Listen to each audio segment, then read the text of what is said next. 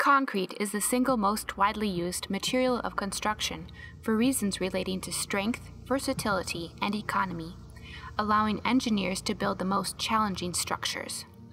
However, there are many challenges to concrete's durability, especially the challenge of corrosion on embedded steel reinforcement.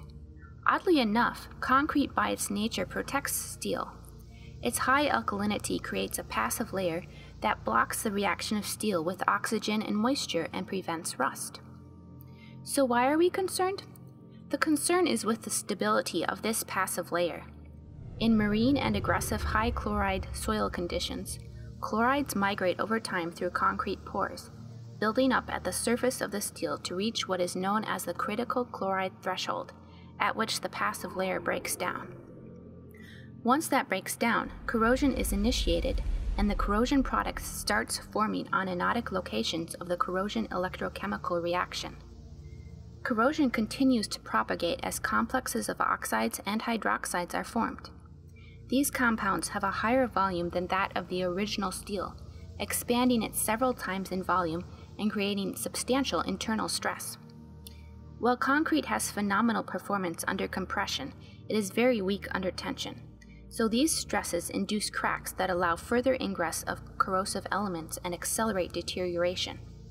The corrosion product pushes the concrete cover and delaminates it, leading to concrete spalling and ultimately structural failures.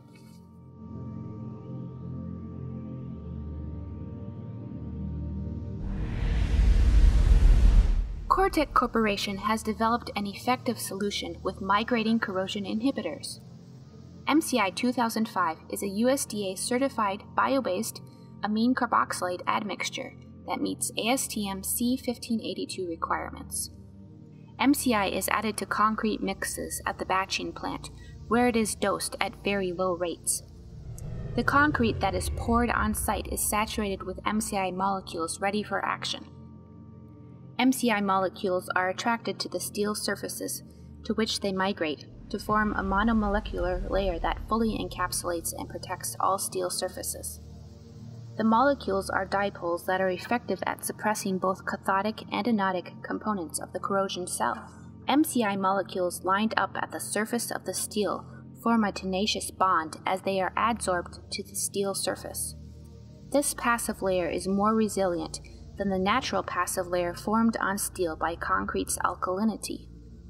Besides protecting steel from oxidation in the presence of moisture, it is much more resistant to the buildup of chlorides. MCI raises the chloride threshold more than 3 times that of uninhibited concrete, so much more chlorides are required for corrosion initiation.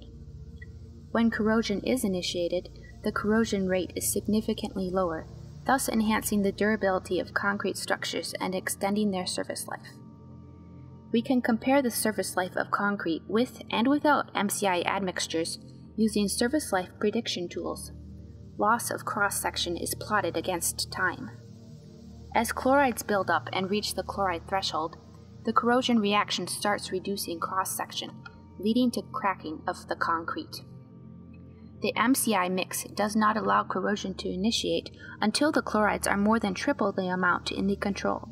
MCI has been used in some of the world's most prestigious structures and is an excellent, cost-effective, and environmentally friendly approach to enhancing concrete durability and extending its service life.